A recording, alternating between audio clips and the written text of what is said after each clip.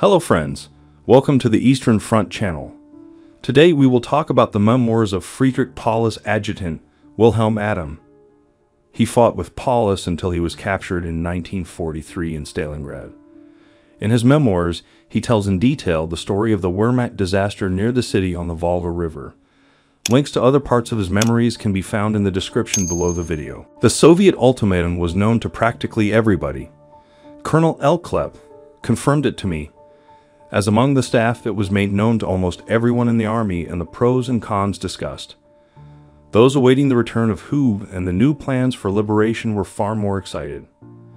The mood pendulum, which in the last 14 days had returned to doubt and apathy, swung back to the side of hope and courage.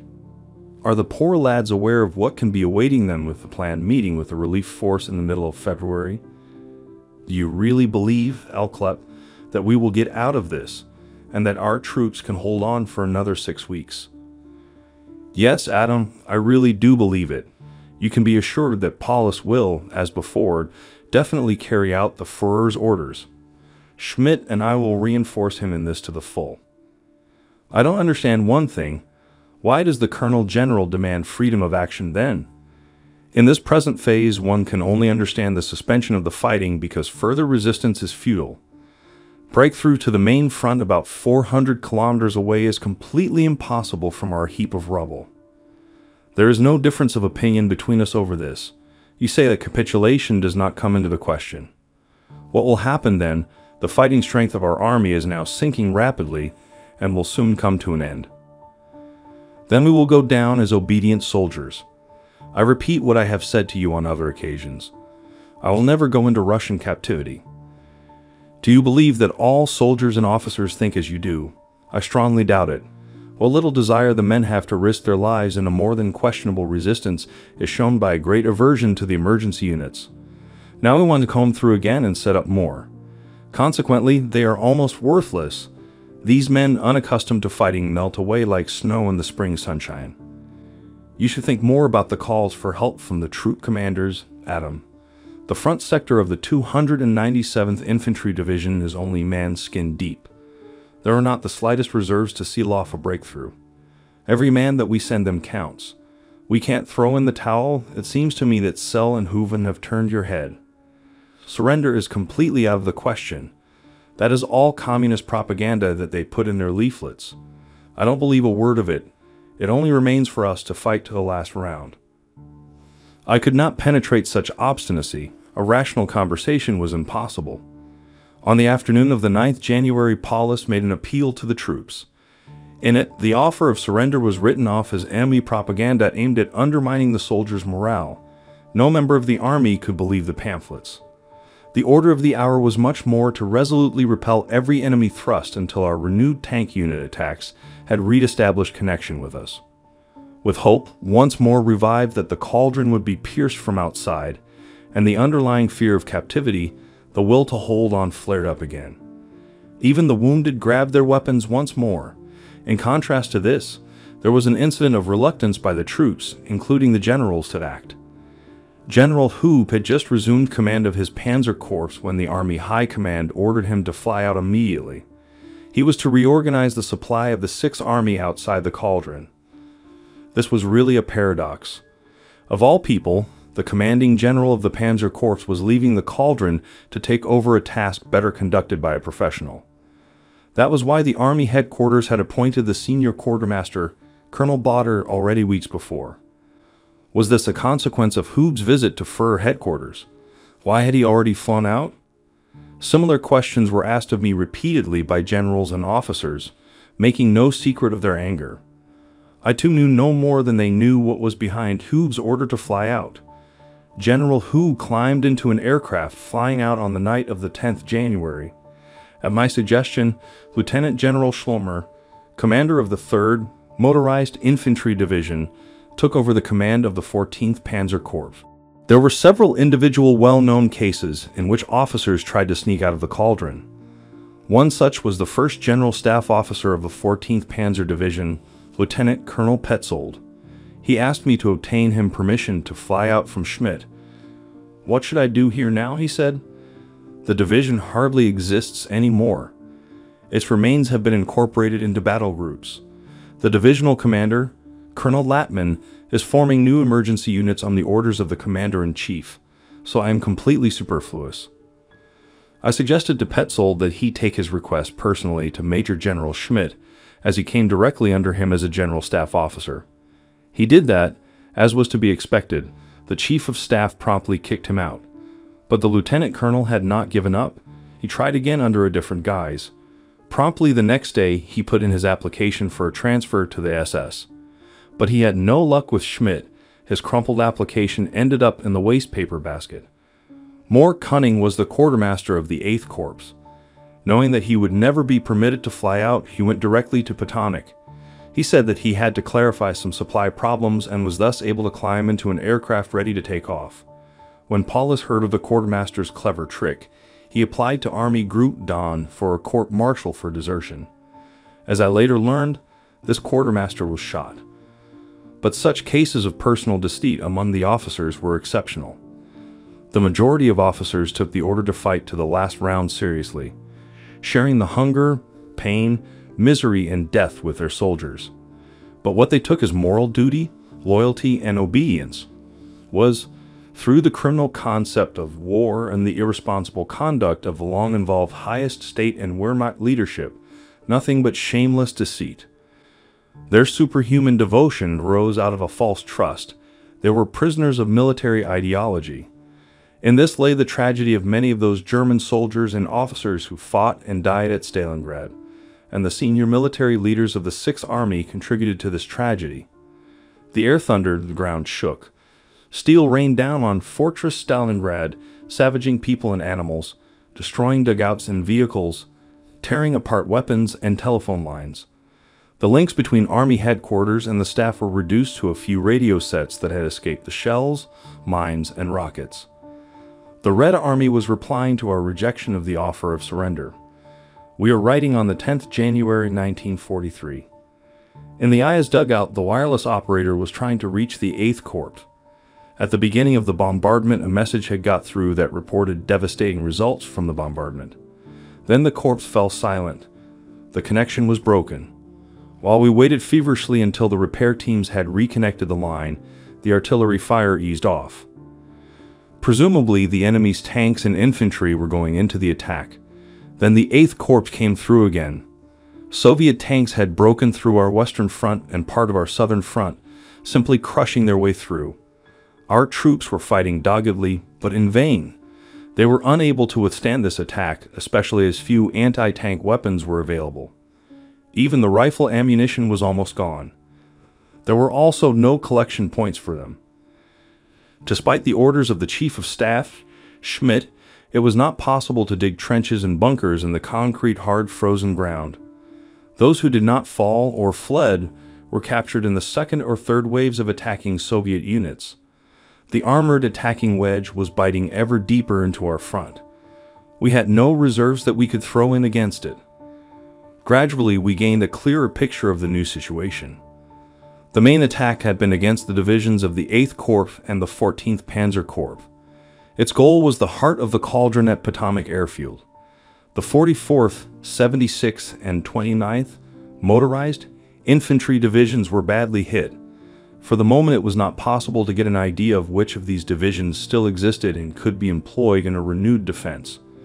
Bad news arrived continually by radio and telephone. The first orderly officer had his hands full maintaining the situation map. There also seemed to be a disaster in the southwestern corner of the cauldron. The 3rd, Motorized Infantry Division, had been there since the end of November 1942. Now the districts of Mitrievka in the west and Rokotino and Zybenko in the south had been lost. The first general staff officer looked at these places. I looked questioningly at him. "Are you thinking that the 3rd, Motorized Infantry Division is threatened with encirclement, Elklep?" "Certainly. Until now, the division has been able to repulse all enemy attacks. Now, however, since the loss of the Dmitrievka and Rokotino districts, it has become threatened on both flanks. We must immediately retake these southwest, pointing projections." He reached for the telephone receiver and had himself connected to the Chief of Staff, newly promoted to Lieutenant General. Schmidt was already in the picture, as was Colonel General Paulus, who was with him. The division received orders to get itself out of the encirclement and take up a new defensive position along the line Dmitrievka-Rokotino. Messengers and orderly officers came and went one after another at the headquarters on this disastrous day. It was hard to distinguish between any of these numbered figures of soldiers. Only eyes, mouth, and nose could be seen of these material-shrouded figures, their legs and feet being mainly wound round with cut-up blankets. What remained was dressed in faded, worn-out greatcoats. Only a fortunate few possessed winter clothing, and that was mainly of Russian origin. With their frosted hands, they were often unable to unfasten the clasps of their mat cases and pull out the messages. Once they had slurped down 2 glasses of tea, they recounted in spurts their frightful experiences in the past hours, the shot-up artillery positions and exploded ammunition dumps, the panic among the supply troops and the wounded. While their legs still carried them, they were fleeing into the city on the Volga in naked fear, throwing everything away like children. A second lieutenant from a division on the southwestern front recounted how in the last 2 days, 2 or 3 German communists had called across asking them to give up fighting and go over to the Russians. We have heard such propaganda often already. I cannot go along with them. What is new, nevertheless, is that now a German captain and 2 lieutenants have gone over to the communists. "Do all the soldiers react like you?" I asked him. They listen to the words, but they don't believe them either. In fact, fear of capture was so great that even in the most hopeless situations, where every minute of continuing to hold on could bring death, only a few soldiers went over to the Red Army. The year-long business of anti-Soviet agitation was fully absorbed in the thoughts and behavior of most Germans. This disabled the brain and alone drove tens of thousands to their death in the Stalingrad cauldron, when they could have been spared if only they had listened to the voices from the other side. Colonel General Paulus reported the results of difficult breaches on the cauldron's western and southern fronts. He added that 6th Army headquarters saw no real opportunity of preventing the enemy advance. Nevertheless, thrown together emergency units had occupied the threatened positions. Although Paulus and Schmidt were clear that a further weakening of the divisions fighting within the city was no longer their responsibility, they ordered the List Corps to give up the most available battalions, companies, and artillery units to the western and southern fronts. The military machinery groaned but kept going. It obeyed its own laws. Colonel General Paulus was himself in deadly danger, suffering from the burden of his responsibility. But he, like those around him, believed that the blame for the catastrophe must lie not only with Hitler, but also with the Army High Command and Army Group Don. Meanwhile, we went on functioning with bleeding hearts and tormented souls, and this continuation cost many their lives. I will never forget the talk that I had with Paulus on the evening of the 10th January 1943. It demonstrated our personal conflict, but also the fact that we then agreed on all final measures for the continuation of the war. We believed that the 6th Army had to be sacrificed for this. My dear Adam, many soldiers and officers are now asking, why did Paulus not accept the ultimatum? Why, in this hopeless situation, did he not handle it against Hitler's orders? They know that I have no right to go against the orders of the High Command, but it was not only that which prevented me from complying with the capitulation. What would become of the war if our army in the Caucasus was also surrounded? That danger is real, but as long as we keep on fighting, the Red Army has to remain here. They need these forces for a big offensive against Army Group A in the Caucasus and along the still unstable front from Voronezh to the Black Sea. We must hold them here to the last so that the Eastern Front can be stabilized. Only if that happens is there a chance of the war going well for Germany. If I may be allowed to make a remark, Colonel General, I too in your place would equally decline to decide upon capitulation. But let us suppose for once, would the Russian armies released from here really not take weeks to get to the front 300 kilometers away? There you are certainly making an error. The Russians are great at improvisation, as the past has repeatedly shown. What seems impossible to us, they make possible. With our dubious situation in the southern sector, any strengthening of the enemy forces can be disastrous for us. I will perhaps be responsible should this war be lost. We must fight on to prevent such a catastrophe. Neither Colonel General Paulus nor I then thought that the actual misfortune in starting the war was that it had politically, economically, and militarily been an anachronism from the beginning, because it went contrary to the passage of time. The First World War had already shown that the policy of conquest and robbery that had been practiced by some imperialist states in the 19th century could not be repeated in the 20th century. The war represented a challenge to other states who united against the German desire for conquest and punished the instigator. Even more anachronistic was the unequivocal starting of the Second World War by Hitler's Germany. It had to be shattered by the will to resist of the people, especially the socialist might of the Soviet Union. The key questions regarding the character of the war, its historical role, and its political moralistic aim were not challenged by us. We were too far away from this to even recognize it. Brought up in a nationalistic and military spirit, we could hardly challenge it. That was the real key to our misfortune, the door to the abyss into which we were thrown ever deeper through our accepted duty to hold on. As on the 10th January, so followed on subsequent days one frightful piece of news after another.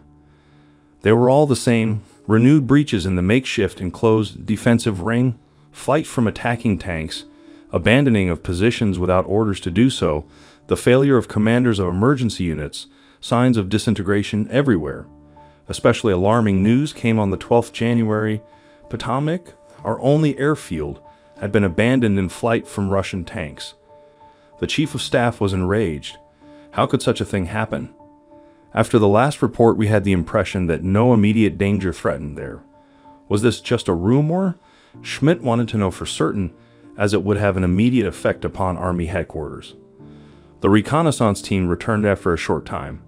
It appeared that our troops, airmen, drivers, medical staff, and wounded, had taken to their heels from an enemy reconnaissance troop, which had subsequently withdrawn. This time I could understand Schmidt's scornful outburst.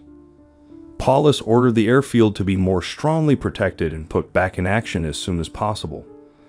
Afterwards, a staff officer who had driven to Potomac to pick up the post reported, "Within a few minutes it was absolute chaos." He recounted, "On the cry, 'The Russians are coming.' Healthy, sick, and wounded rushed out of tents and bunkers, everyone trying to reach the exits as quickly as possible. Some fell and were trampled down. Those unable to walk properly clung on to colleagues, stumbling on with sticks or rifles and hobbling in the icy cold towards Stalingrad. Many wounded and exhausted men collapsed on the way. No one looked after them. Several hours later they were frozen. Bitter fighting broke out over places on vehicles. Luftwaffe ground staff, medical orderlies, and lightly wounded ran off to the few trucks standing on the edge of Potomac airfield, started up the engines, and tried to get to the road leading to the city. In a short while men were hanging on to the wings, running boards, and even the radiators. The vehicles threatened to break apart under the loads. Many remained immobile from lack of fuel or engine damage. Those following made detours round them. Those men capable of walking hurried more or less quickly away, the others calling for help. But not for long. Their calls soon ceased from the freezing that overcame them. There was only one motto: save yourselves those who can. What safety could the destroyed city give that was now also being attacked by the enemy from the Volga? It was not only a matter of physical safety, but more especially was an escape from the fear-driven delusions of whipped, ragged, half-dead men whose bodies and spirits had been torn apart by the destructive battle. Although it very quickly became known that the airfield was back in our hands, it had been torn apart by a Soviet reconnaissance party, and only a few of the sick and wounded turned back. The shock was too deeply seated in their bones. On the other hand, most of the pilots and medical orderlies were back in Potomac by evening. Dear friends, that's all for today. Please support this video with any comment and don't forget to press like. It was Tim, and see you.